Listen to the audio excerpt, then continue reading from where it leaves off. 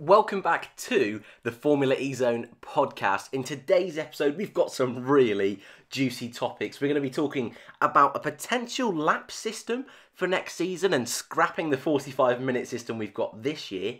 Is it Jean-Eric Vergne's championship to lose? We're going to be discussing who is in this title race with just 3 races to go. And silly season is in full swing. We talk driver transfers, all that and more on today's episode of the Formula E Zone podcast. Right, so let's talk some Formula E with enough waiting now.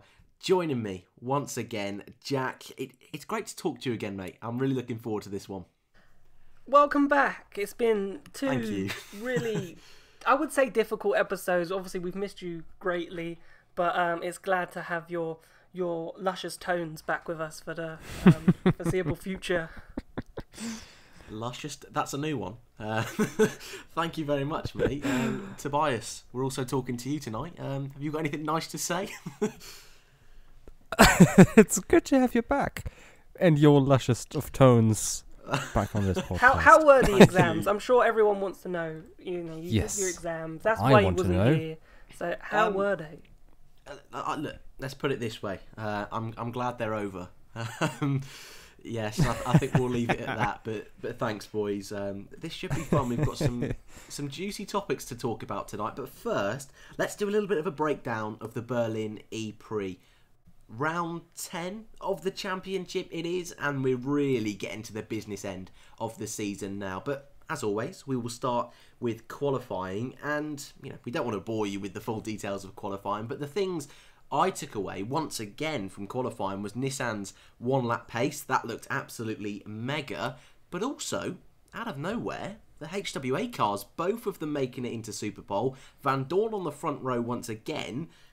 Jack, did you enjoy qualifying? Were you surprised? What did you take away from it? It was good to see the HWA cars progressing, and I think they're starting to get a hold on the series, which might be scary. Going into season 6 when they become Mercedes. I'm not saying I don't want another series dominated by Mercedes, but you never know. That's what the HWA building up to. They're learning, so all of their stuff that they're doing right now will help Mercedes going into season 6. And I think they've been showing signs. Like Van Dorn has been, in Superpole a few times and been in the top 10 of the grid. Like his qualifying's improved, and for Paffett to finally get a lap together and actually, qualify P4. Was really interesting. For me, still Group 1, we had Robin Freins. In last, we had Andre Lotterer, who I think made a mistake on his lap in Group 1. But again, down in the bottom 2 last row of the grid, those two, which are 2 championship contenders. They're both now 4th and 5th in the championship. So to have them below, but obviously Lucas Di Grassi making it through to Superpole. Via Group 1, that was good, but obviously you can still see where Group 1 is sort of being affected, and those championship leaders starting towards back. So that was, for me, that was the main thing for qualifying. Obviously Buemi on pole for Nissan, which was nice to see Buemi back at the top end of the field. So yeah, that was it for qualifying for me. But can I just bounce in there and say that I wasn't surprised by HWA up that far on the grid? I feel like I've been saying it for ages that those guys really have figured out qualifying ever since I think that was the Santiago race. I think that was where Van Dorn first showed real promising pace in quali. HWA just is lacking their race pace. It's not a matter of efficiency, and I asked Van Dorn that very question last weekend in Berlin. It's not a matter of efficiency or not being able to, save the battery or whatever. It's just a matter of outright race performance. However, on one-lap runs in qualifying, right. HWA have always been fantastic this year, I feel. Yeah, I agree. You are right. They have, they've sort of, from the first race of the season, they've consistently gotten better. So, it was bound that, a performance like this in Berlin was bound to happen because they kept growing, they kept getting better and better every race. So, yeah, it wasn't a massive surprise because I think we've seen it a few times. I think Van Dorn got pole once. So, it's not a massive surprise. So, yeah, for me, HWA have been moving in the right direction. Absolutely, and we have to also to talk about Andre Lotterer. He said he made a mistake on his qualifying lap. He did a major mistake before his qualifying lap even started.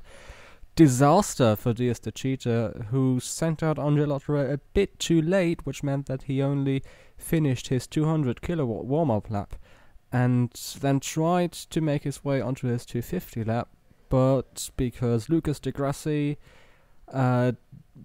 he didn't really brake check him on his warm-up lap or out lap, but he kind of braked, and that meant both Vergne and Lotterer, who were behind de Grassi at that point, had to brake as well and slow down, which ultimately meant de Grassi and Vergne were able to start their laps, but Lotterer wasn't. He crossed the line about a tenth of a second too late.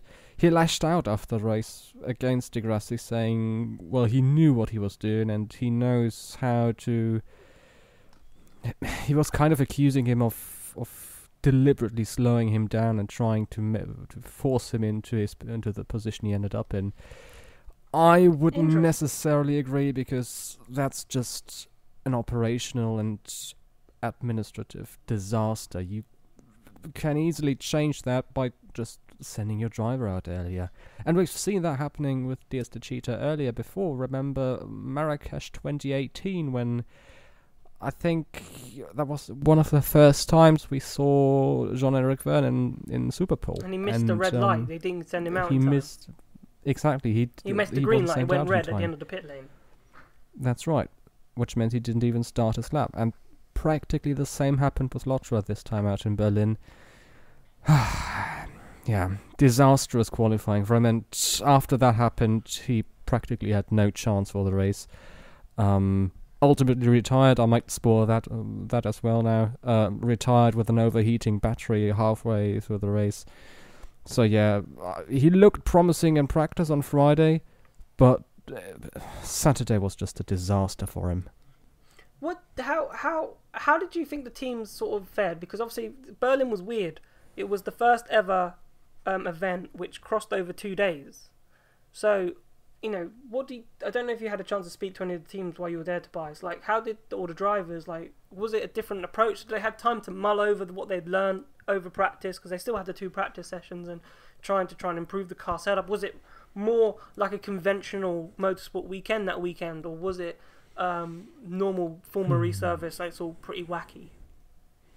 Kind of a thing in between these two. So teams obviously had a lot more time to really go into depth with all their data analysis after the 2 practice sessions. I felt the teams had one of the best maybe race strategies, because they could just mull over their data and have a closer look at everything. They didn't overanalyze, of course. That's easy to do. You have plenty of time overnight. You can analyze each and every meter the car has driven on Friday. But that's just too much, because in a race situation anything can happen, and all data that you've analyzed and the entire strategy that you've come up with can be thrown out of the window by, I don't know, being spun around or whatever. So teams made use of their time, but they got some sleep. I think the most difficult part of the 2-day format was the drivers and them having not set any lap times before quali. FP2 ended at 6 in the evening. Yeah. And qualifying started at 8:45 in the morning the next day. So on one hand, the track conditions were completely different to what they experienced in FP2, as well as them not having set any laps beforehand also played a major role in that. So yeah, the teams were able to go through their data a bit. That's true. But the most difficult part of it was the drivers not having set any lap times before going into qualifying. Apart from that, it felt like a usual Formula weekend. The schedules still were packed with 2 autograph sessions, for example, and drivers having to run from one event to the next. There was the E-race happening as usual. There were, as I said, autograph sessions, sponsorship events, and the volume of all their appointments were larger in Berlin. So it still felt like the hectic FE race day we usually experience trackside. And there was, sorry, just this might be a bit much, but there was the Green Tech Festival as well, wasn't there? Was there a lot to do with that over the weekend, or was it just in the background sort of thing? So this is me being nosy. Sorry. For the drivers, no. For the drivers, it was in the background, but the entire E-Village basically was turned into festival ground for the Green Tech Festival exhibition. Sorry. Okay. Organized by none other than Nico Rosberg. And they had the Pininfarina car, for example, the fastest road car, electric road car, nonetheless, being exhibited. Is that there. The one developed by Mahindra? That's right. Well, yeah, with Nick Heidfeld. Yeah. Yeah, and with Mahindra. Yeah. Absolutely. Yeah. They had air taxis being there, not flying, sadly, but you could sit in them and have a look around. I was like, wow, what is this? I was expecting, you know what I was having, and this is really bad on a podcast, but when you have when you live in London and you've got the London Black Cab, now I know it's probably Icon, but all I saw when you said air taxis was a flying London Black Cab. Yeah, it's been more like a helicopter sort of thing. They call it Volocopter, so if anyone wants to look that up, Volocopter is the company. And also, there were e-scooters and just... what else? Public transport solutions, just generally visions for a greener, cleaner and more efficient future. And the entire E-Village has been a merger of the old FE Village as well as this sort of futuristic exhibition /conference happening there. On Friday nights there were awards given out by Nico Rosberg, of course, another panel of a few experts. Popular actors were there from Germany and all across the world. Nena was there. What's her song in English? 99 Red Balloons. She was there. And the Crown Prince of Norway was in attendance. So we had a lot of celebrities trackside. And that really... When you were walking through the E-Village... As a fan, you really felt the presence of the Green Tech exhibition. Not so much for the drivers, though. They were focused on the matters on track. Well, that's awesome. Thanks for that, man. Again, I'll just be nosy, but that's a really unique insight. So thank you very much. But we'll go back to the racing. So I think we've spoken all season long about the qualifying system, and once again, issues arriving from that. But the race itself, it was all right. It wasn't the most chaotic race of the season, but there was plenty of overtakes. I personally quite like the circuit layout being nice and wide, plenty of overtaking opportunities. But the race at the front, I mean, the first lap itself was pretty clean for a Formula E race, but the race at the front was also decided pretty early on. Lucas di Grassi working his way up from third on the grid, overtaking Sebastian Buemi very easily. Jack, I know you were saying just before we started the podcast that Nissan car just in the race just doesn't seem to have the same sort of pace it does in qualifying. Yeah, it's qualifying pace. Obviously, that's where the dual motor system comes into effect, and you can see when they just get those massive accelerations, and that's what the drivers were saying when they were basically taking the mick in Parc Fermé out of Sebastian Buemi. Well, it's only because you accelerated out that last corner and you gained 2 tenths on everyone else because of the car's powertrain. Is the only reason why you got pole. But it just... I think Nissan have shown this in all the races. I think they've got a great qualifying car, and they do have a good race car. Like, their race car ain't bad. It's a top 5 car, like top 5 finishing car.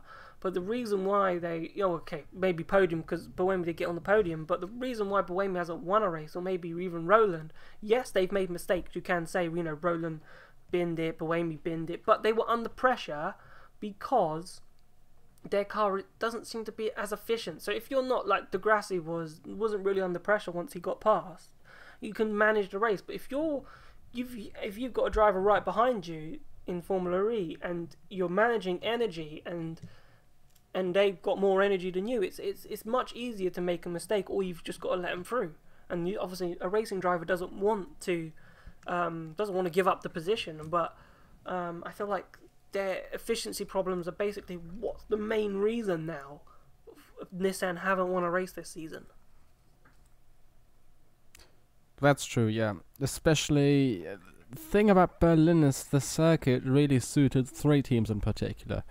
On the one hand, Nissan, Berlin had a lot of slow, hairpin-ish corners, after which we had longer straights following, so that's really where Nissan were shining. But on the other hand, in Berlin, efficiency is key. So that suited the BMWs and the Audis and the DS Cheetahs as well. So practically 4 teams, all having Berlin as kind of their, or having Berlin as the track most suited to them, if that makes any sense. And we saw that happening. Nissan were incredibly strong in qualifying, but then kind of had to back off. They weren't terrible in the race, but they still had to back off a bit. Meanwhile, we saw Audi and Lucas di Grassi with a textbook drive, and you said he was driving past Buemi and Van Dorn, and after that, it looked like smooth sailing for him. And I wrote a piece about him just today, or a couple of paragraphs about him just today, saying that his Berlin performance really was textbook driving. If you were to write a book about how to win a Formula E race, this race could fill the entire book, because he moved past the cars he battled against with just the right amount of aggression, still fair, but just the right amount of aggression, didn't risk anything out of the ordinary, and then built a gap of around 1.5 seconds, and then managed it, and managed his energy, managed his tyres. He didn't waste any energy. That's the fear drivers always have, because if you overtake the leader and are taken over P1, you could have much more pace than the guys behind you. Although driving away doesn't make any sense in Formula E, because if there's a safety car or full course, maybe not a full course yellow, but if there's a safety car, all your advantage is gone, and you've wasted your energy. And that's exactly what Lucas di Grassi didn't do. He didn't waste his energy, and after he moved past, he built a gap, a comfortable gap of around 1.5 seconds. He could have gone up to 8 seconds, in my opinion, looking at the sector times. But what I think I'm trying to say is that he really drove a clever race, a smart race, and a race with a lot of experience, and you really felt that. He's one of the drivers with the most experience in Formula E, and he really was able to show that in Berlin after overtaking Buemi, as I said, and then just driving a clever race and bringing the car home.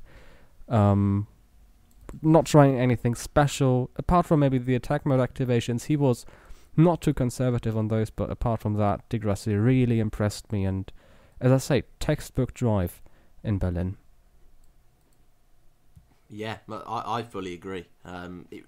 Like you say, just so controlled, and considering it's been a difficult year for Audi as well, it really did.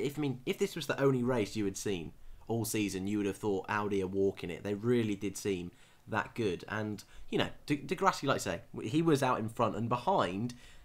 I feel a lot of the drama from the race was coming from the 2 HWAs falling through the field, but also the attack mode zone. I just wanted to quickly talk about this, because obviously it's a huge talking point over this entire season. But I think for me, I'm interested to see what you two think, but this is one of my favourite attack mode zones. It's right up there with Marrakesh. My personal favourite ones are the ones where they have to lose a few positions first, or there's at least the potential to, and then they've got to gain them back before they can really get any performance. But I just quickly wanted to ask you guys what you thought about it, because I thought, you know what, I really enjoyed it.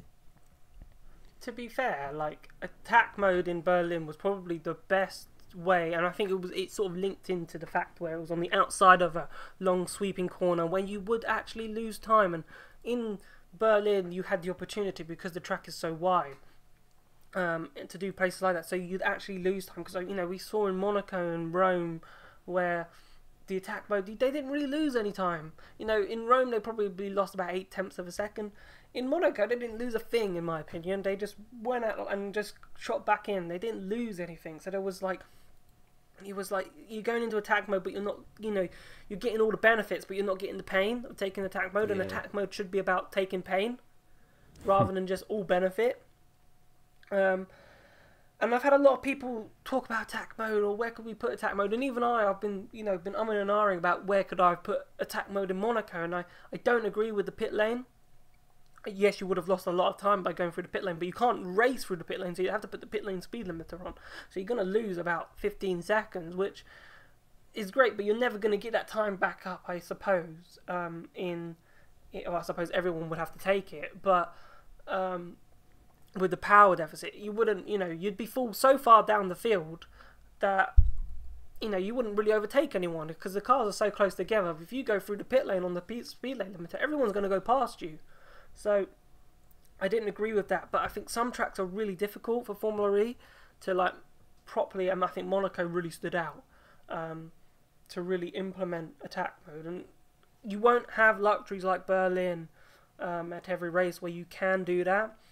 And so I think for me next season, I don't want it to be like a Joker lap in a sense, like in Rallycross where they have to do some mini obstacle course to slow them down, and that forces them to lose more positions because it's much slower than what they would normally do.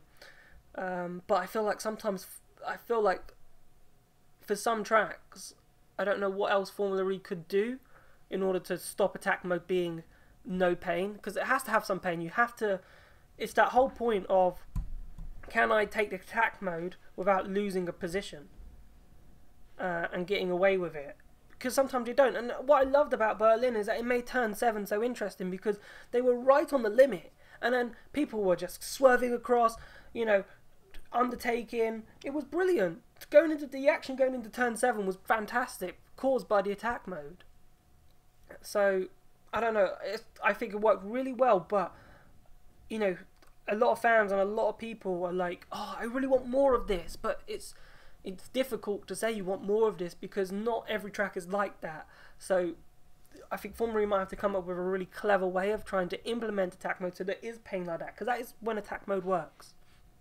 But if you go to a track like Monaco, let's say we go to Bern, and it's not really a fantastic attack mode place because of the layout, then you've got to think of an imaginative way to make attack mode interesting like that in Berlin at every race.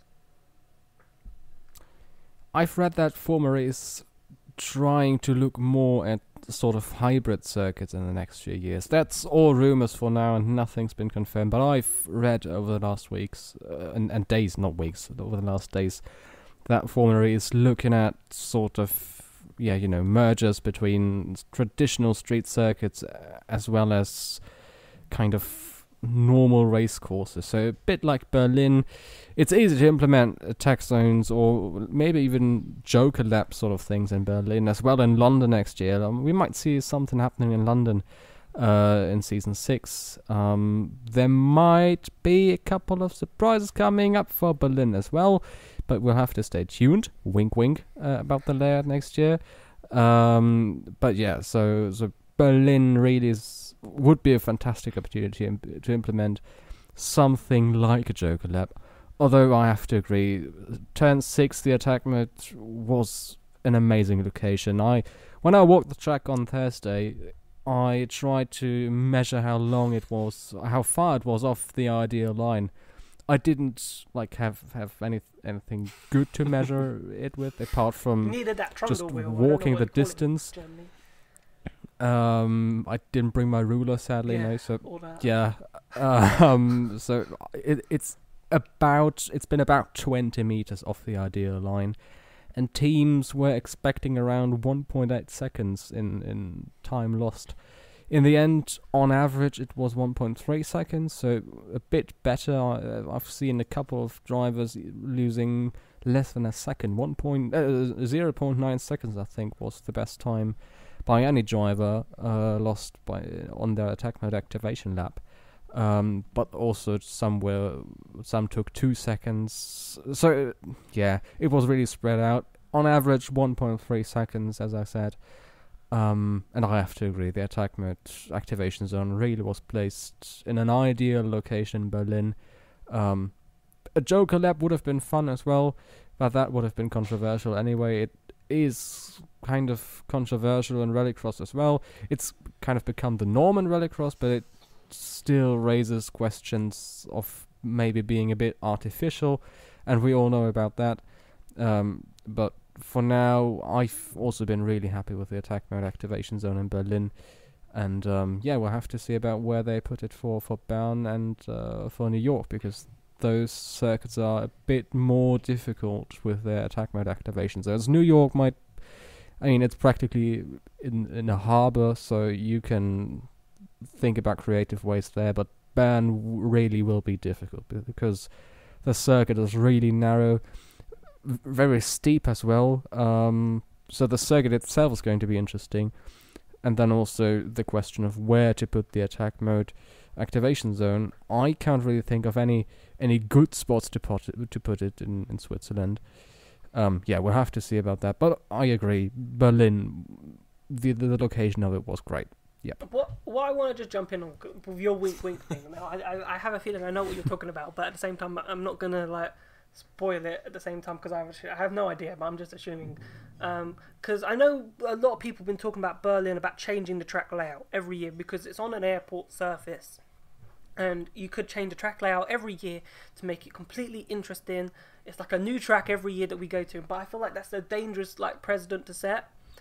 And I don't know personally as a racer.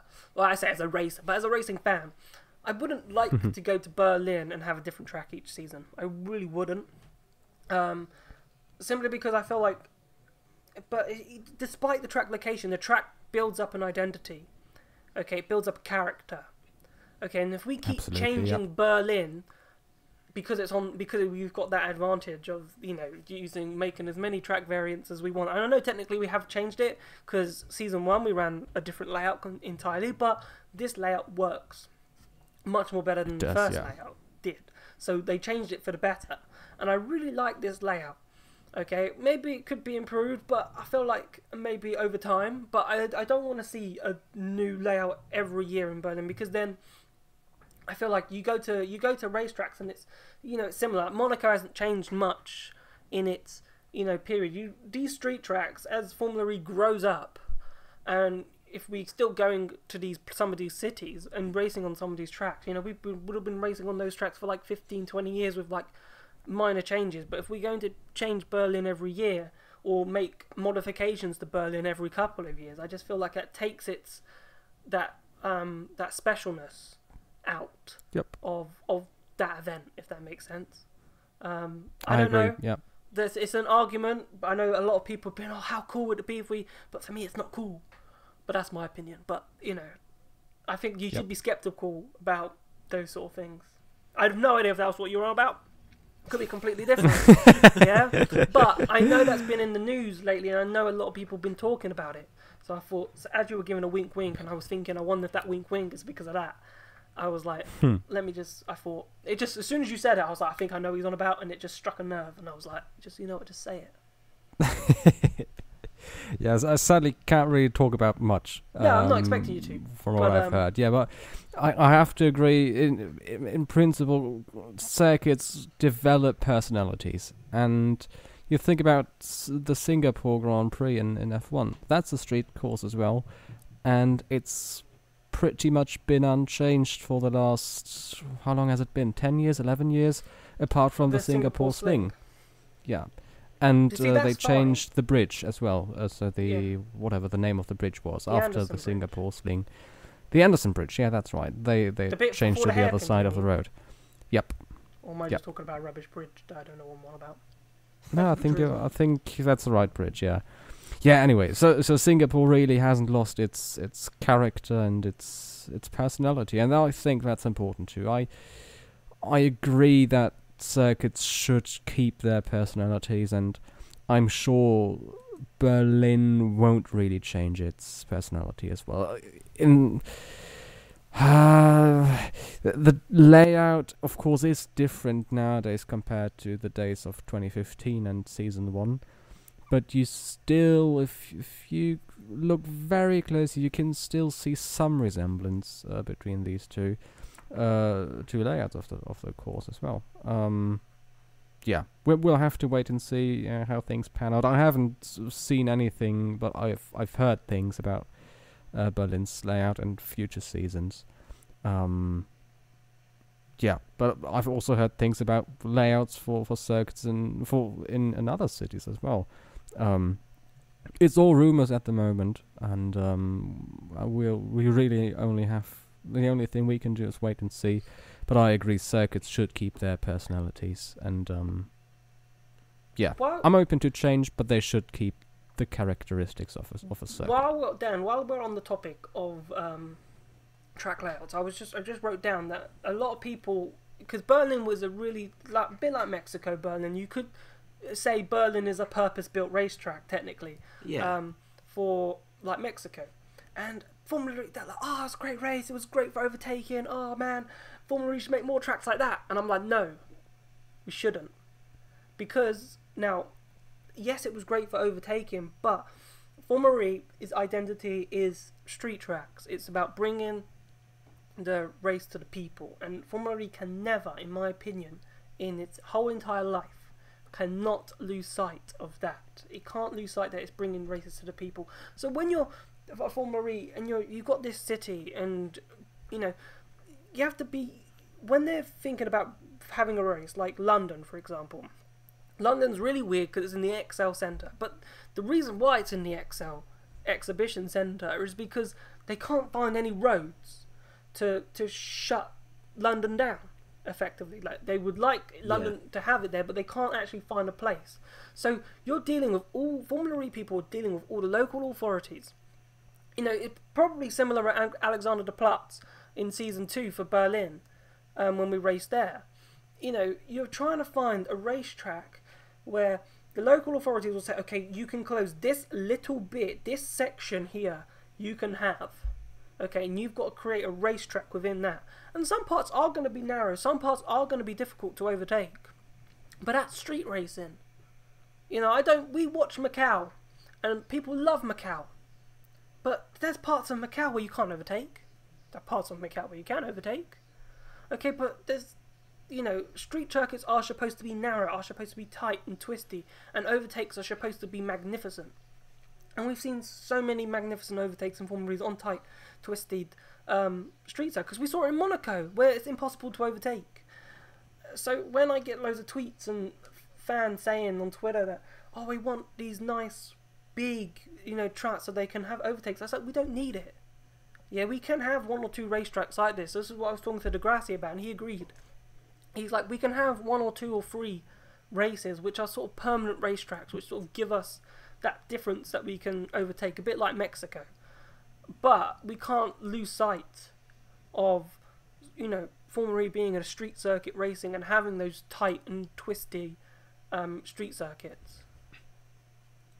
Yeah, for the most part, I agree with you. Not fully. It's fun. Tell me where I'm wrong. For the most part. Well, I really... I'll just get out of the way. I really enjoyed this race, and I think the last couple of years, you could argue it's been a race dominated by Audi, but at the same time, I look back at both of them and think they were really good races. But what I mean for the most part is that I find I have this conversation in Formula 1 all the time, and it's the same with Formula E. I like it when the calendar's all a little bit different. I fully agree with you, and I know when we both went to Rome, we had a conversation about the Mexico race, that is that a purpose-built circuit? Well, it is, but it's in the city centre. But I just like the fact that they don't have to be on the road, if that makes sense. Like, we've got the airport here in Germany, we had the purpose-built circuit in Mexico, and just as long as there's variety across the calendar, I'm fine with it. I'm not really fussed if it's a street circuit, if you want to call it that. So I think, like I say, mostly I agree with you, if that makes sense. But I don't know. I'm more intrigued to see what they do with future circuits, because obviously I'm guessing, and as Toby just alluded to again, we're going to have more circuits join next season, and perhaps we could see the biggest calendar ever in Formula E. But also you look at races like Paris, where, again, apology, I can't remember his name, but I think it was the mayor for Paris, or the equivalent a candidate for mayor. They have re-elections next year, and the current mayor is all in favor of Formula E. She's practically the one responsible for bringing FE to France, but a candidate for the office in Paris, that's the one you're talking about.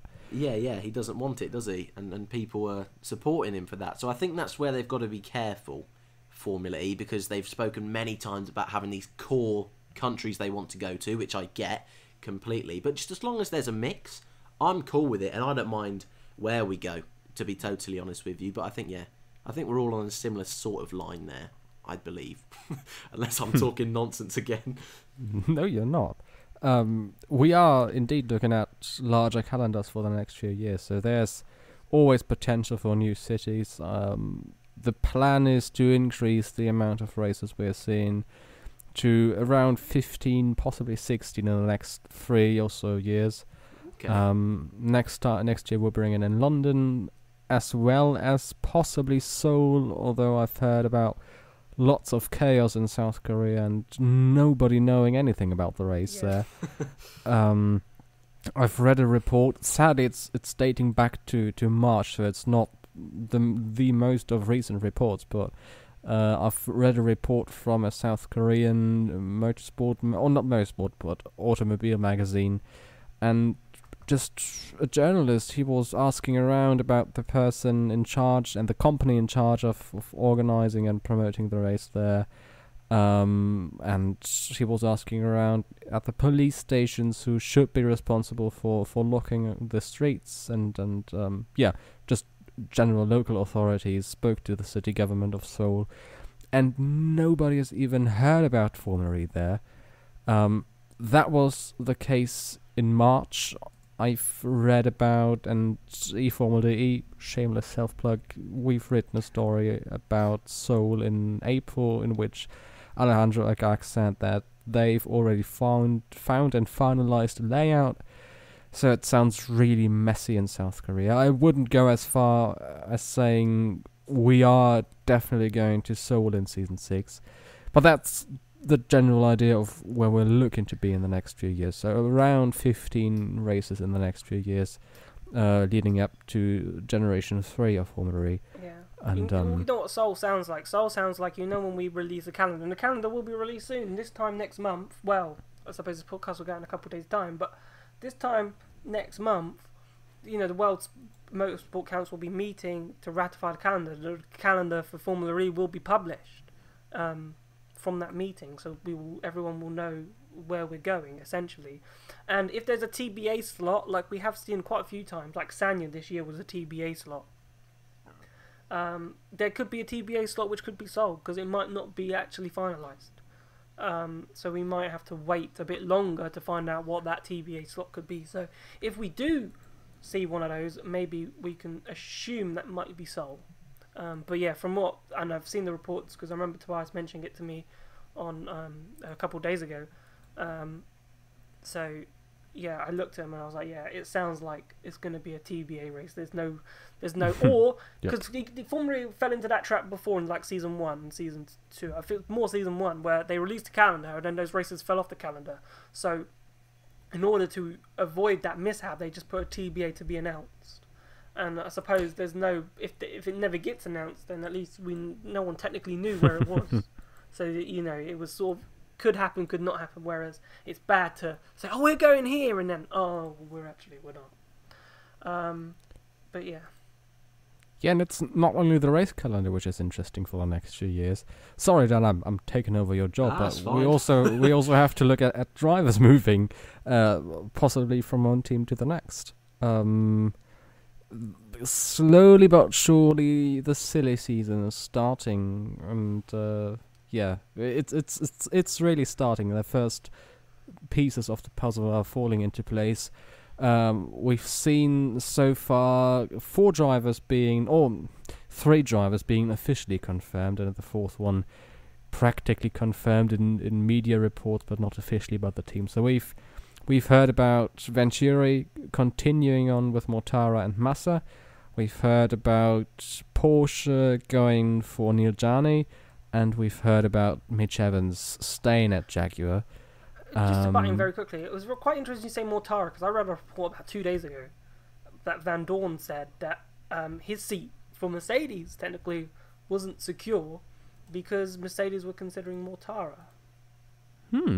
Interesting. I've heard about Mortara and Massa, or Venturi both, re-signing both Mortara and Massa. I know. I heard the same. Yeah, I thought they were sticking with the same lineup. Yeah, I know Massa has a 2-year has signed a 2-year contract last year, so he still had 1 year left in his contract, and I've heard that Mortara is staying as well.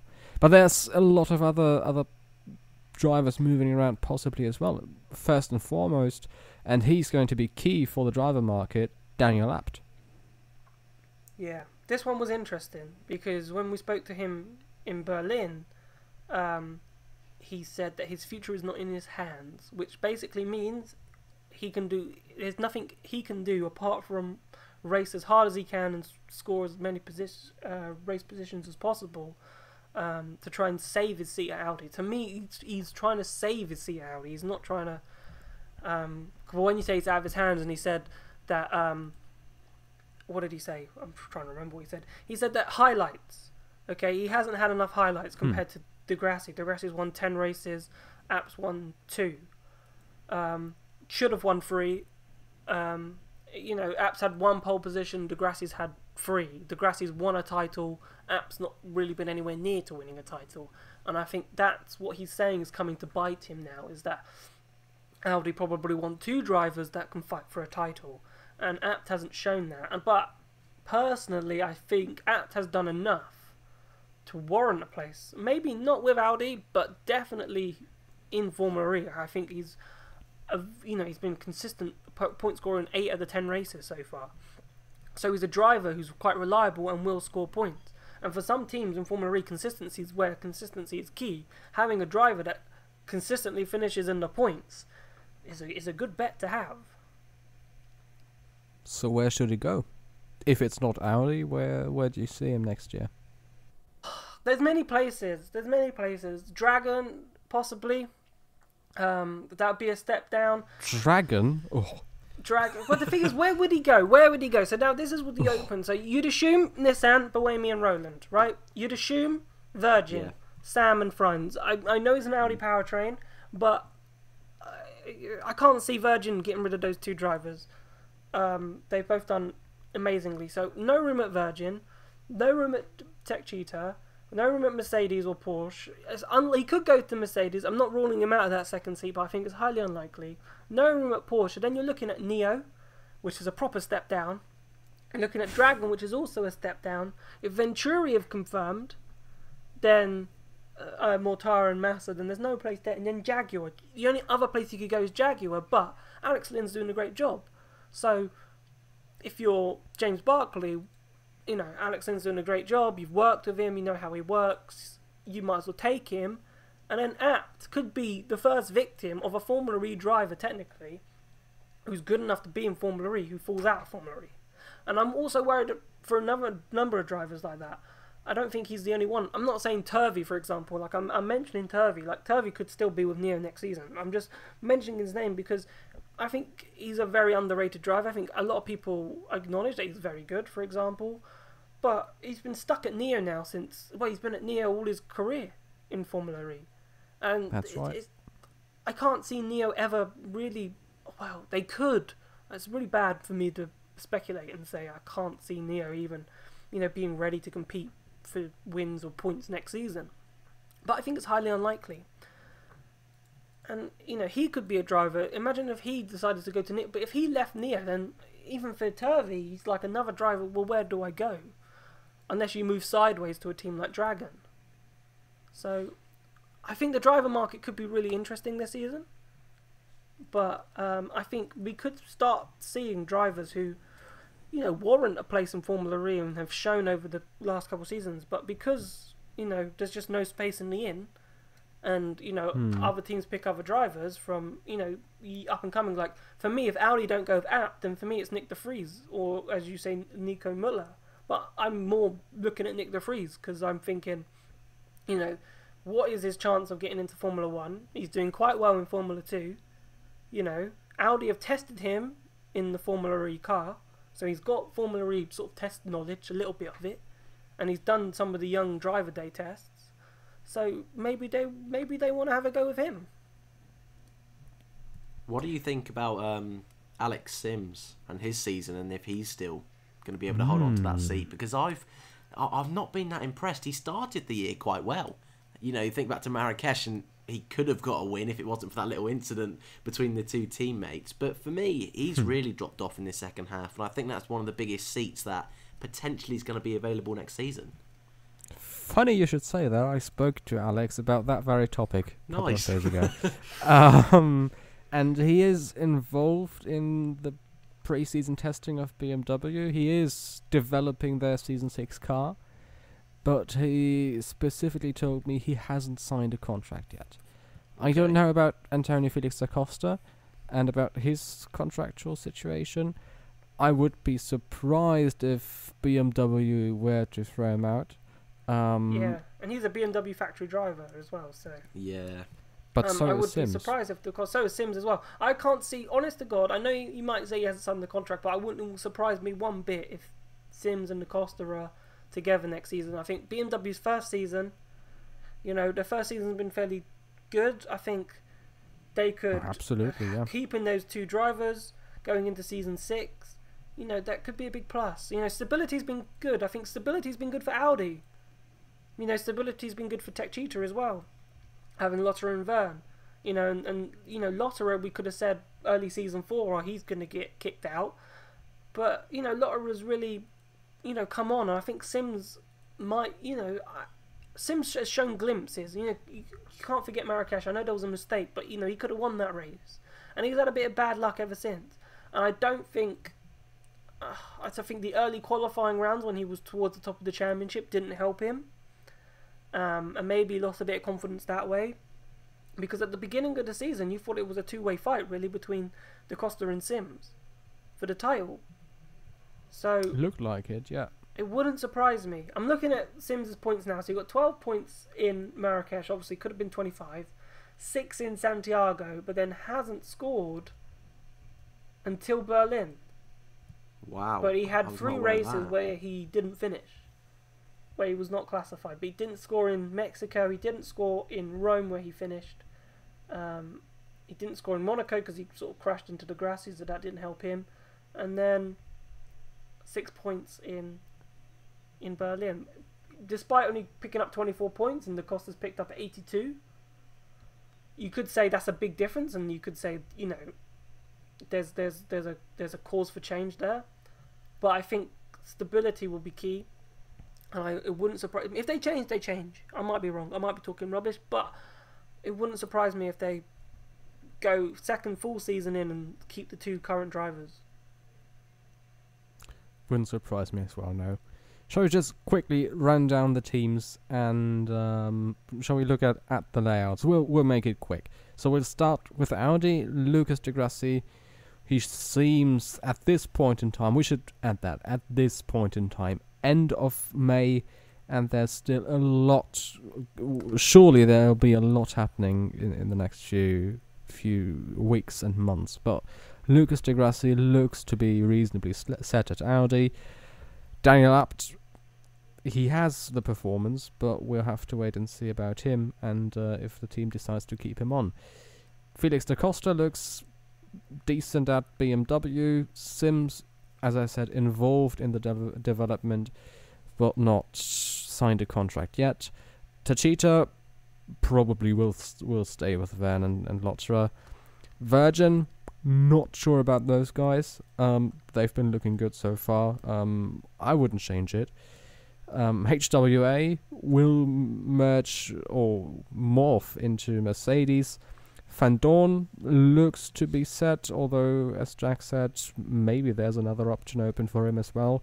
Same applies to Gary Paffett. I don't really see him driving for Mercedes yet, but we'll have to wait and see about that one as well. But I think that seat's open. The second Mercedes seat is definitely open. Yeah, I would say so too, yeah. Yep. Neo, I think personally, I think they will stay with Turvey and Dillman. I've spoken to Tom, and he's involved in the development as well. They haven't started testing. BMW have, But NIO are only starting next month, so in a couple of weeks' time.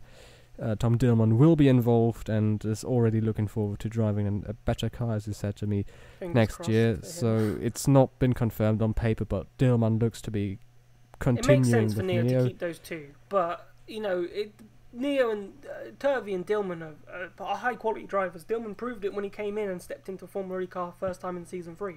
It's just Yep. for me, how long will they stay there with It's a a car that's strong lineup, isn't it? underperforming? Yep, absolutely. Then we have Nissan with Buemi. He'll probably stay if he... yeah, I think he will stay. If he stays in Formula E next year, he will stay at Edams.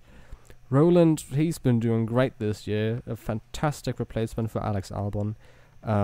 Would surprise me if Nissan Edams was to decide against him.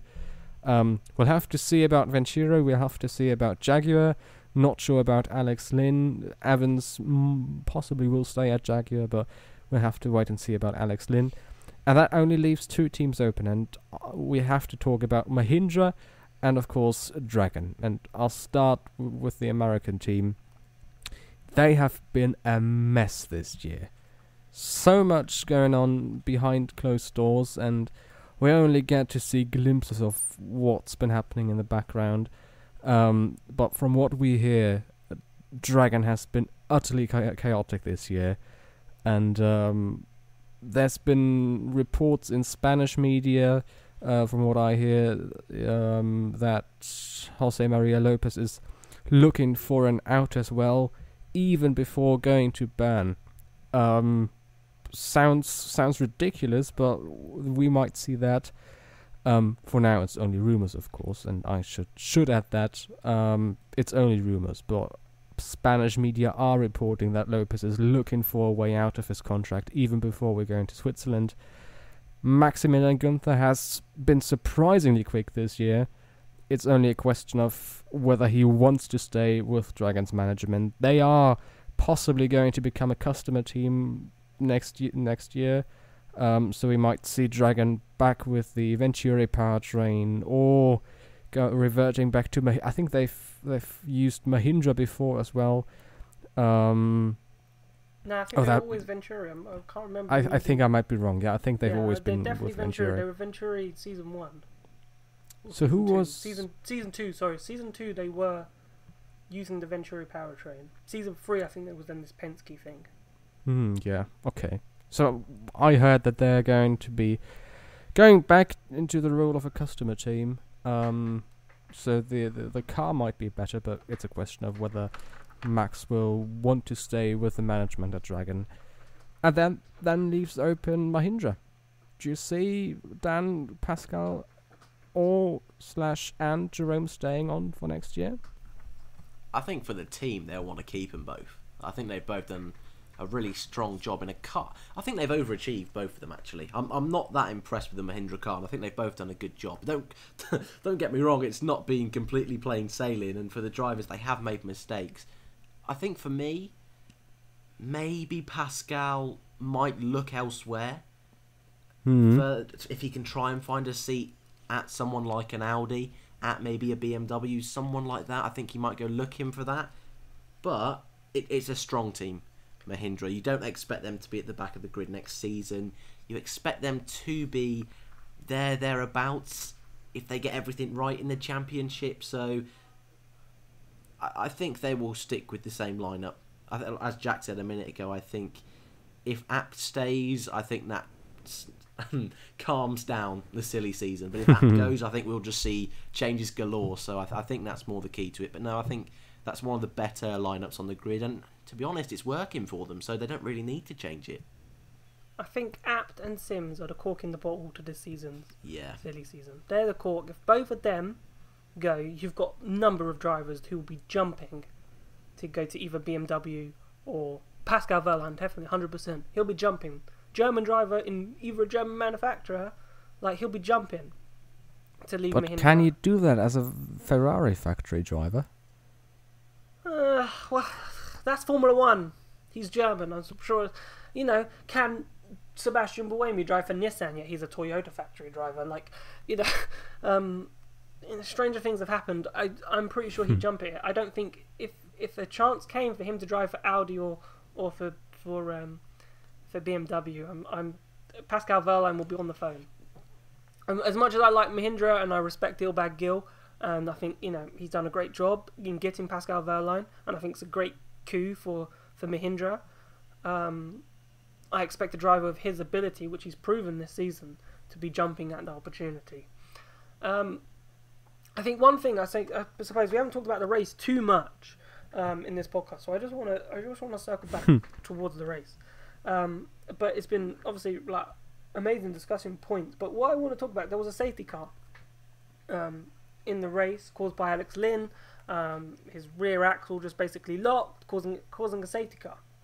And a lot of drivers have been talking about the 45-minute plus 1 lap system and wanting to go back for a lap system. And to be honest with you, I had no opinion about that until Berlin, because Berlin was supposed to be this race about energy management and energy efficiency, and then we had that safety car, and we were stuck behind that safety car for like 8 to 10 minutes. And energy management went through the window. And it was a more comfortable, but they could race faster. It wasn't. You could say, well, it was pretty close towards the end of the race, but that's because they could go faster, so they could use up the energy. So it wasn't a massive. It didn't become a massive race about efficiency in the end, which we were hoping for. And drivers have been very vocal about moving towards a lap system, and for me, it made sense because when you're watching the clock, every time a safety car comes out now, you're watching the clock and seeing how many minutes we've lost. Yes, technically you'd lose laps. I get that. You would lose laps. But the way Formula E goes in a safety car, we probably lost 2 laps. Okay?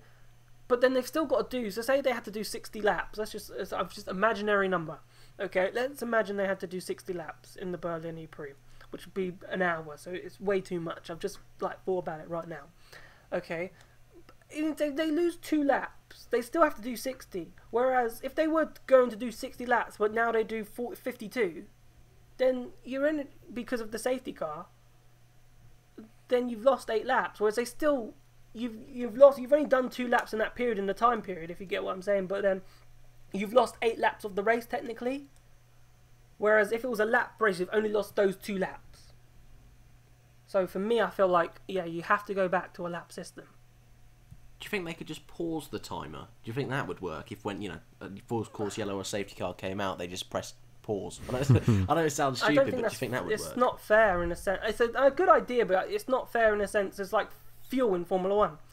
You're still, despite going around the safety car, you're still using energy, not as much, but you're still using energy. So you can't burn fuel and, then you'd have to go even slower. Like that's, I think, too far to the other side. So I think going back to a set laps like Sebastian Buemi and half the drivers have said, and telling us what you want us to drive to in energy, and then we have to build a car. Because at the moment, Formula E drivers are saying the engineers are not building cars to be energy efficient. They're building cars to drive fast because energy efficiency with this battery, with the race length, isn't important. So therefore, they're building faster cars, and that's not what Formula E should be working about. We don't need to build fast electric cars. We're doing that already, but they've got no energy life or battery life. We need to be driving that energy efficiency and building that battery life. And I don't think this current set of regulations in race with the race time is actually doing that. But to build battery life, you would first have to, of course, open up battery development. And I'm not sure if we're going to see battery development being allowed with the Generation 3 car. Maybe we only get that in Gen 4 or Gen 5. But at some point, teams and manufacturers will be allowed to develop their own batteries, and as soon as that will happen, I agree we would have to move back to lap races. It's also a question of, in my opinion, marketing and PR. Timed races, to me, as one who's been following motorsports for a few years, timed races, with the exception, of course, of endurance racing, always gave me the impression of not really immature racing, but sprint racing. And I know Formula 2 does sprint races as well without using a timed format, but DTM is applying timed races, or has been applying timed races for a few years now. And watching the races on telly, that it always felt like, of course, the clock is ticking, and it felt like a sprint race was on. And Formula E races are sprint races, but with manufacturers trying to create an image of their powertrains having the longevity to last for longer periods of time. That's maybe not the image Formula E wants to build and to create with their races. So from a PR perspective as well, I think a lap system is a bit better than timed races. It's difficult to put into words. I'm not against time races as they are, but it seems maybe a bit artificial and a bit immature and a bit too sprint racy, if that makes sense. Dan, how do you think about that? No, I was just going to say, I think I agree with you. I'm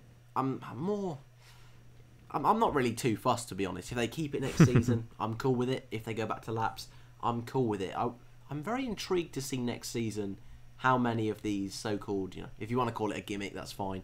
But if these gimmicks like the attack mode, if they change that up for next season, fan boost, I'm sorry, I've always got to mention fan boost, what they do with that next season, I think there's a lot of them in Formula E, and I'll be intrigued with the timer, whether they change it, because on a couple of occasions this year, Rome in particular, there's been this almost extreme artificial racing where drivers have had to really slow down just to make sure they don't have to do that one extra lap, which of course, yes, it adds a bit of drama, but for some people, again, is it artificial? Does it ruin the racing?